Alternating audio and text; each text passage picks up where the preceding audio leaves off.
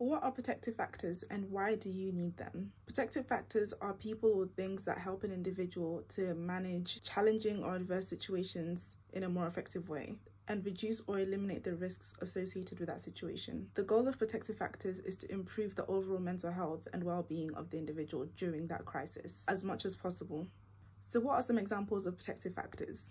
Protective factors can be pets, hobbies, personality traits such as resilience, confidence, motivation, social connections, family, friends, and work, and so on. So why do you need protective factors? You need protective factors to help you when you get into really difficult situations in life, and they help you deal with those situations a lot easier as they arise without feeling too overwhelmed. So for example, if somebody's experiencing depression, some protective factors might be the fact that they have a dog, so that means they have to go outside and take a walk, which allows them to have fresh air and be outside and not stay in bed all day.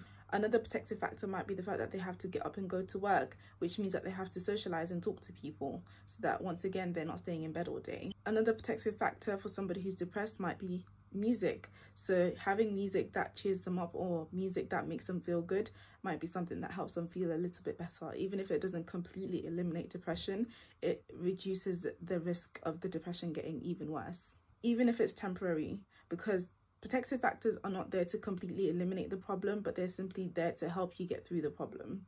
So check what your protective factors are, and if you don't have any, think about developing some.